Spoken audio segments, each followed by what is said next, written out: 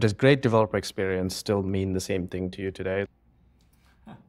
When it comes to developer experience, I think that my guiding principle is like, how far can I get before I have to read documentation?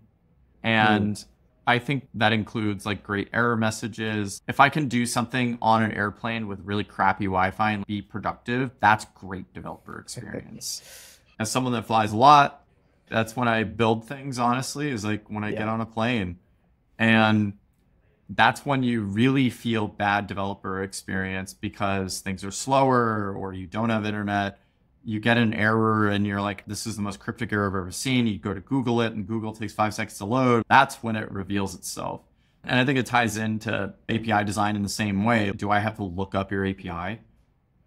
If I do, then that's frustrating. If I'm using a Go SDK to use your API and that SDK has a method that doesn't explain the parameters, like I'm going to be mad at you.